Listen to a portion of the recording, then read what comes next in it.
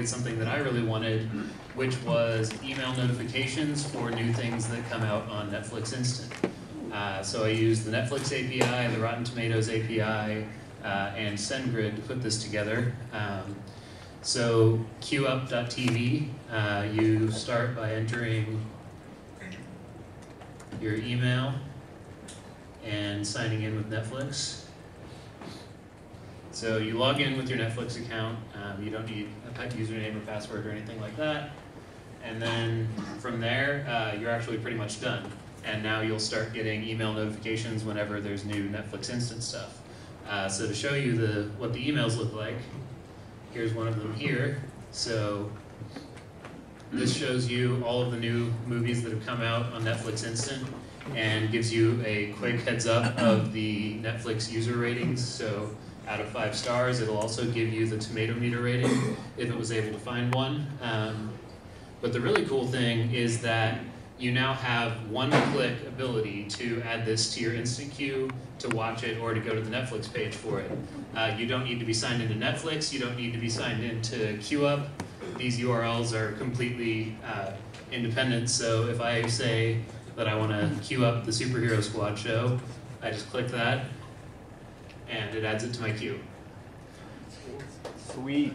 And so finally, let's go here, and for a little bit of interest, you can change how often you want your email updates. You can also filter that you only want to see things that are rated, let's say, at least a 3, or at least fresh on Rotten Tomatoes.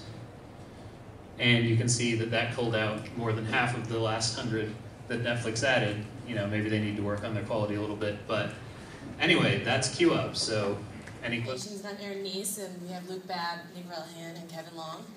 And we decided to take on the nuisance of finding a parking spot by using the KCMO parking API as well as Dwala and MapQuest. So after 24 hours, we came up with the app, Where to Spot.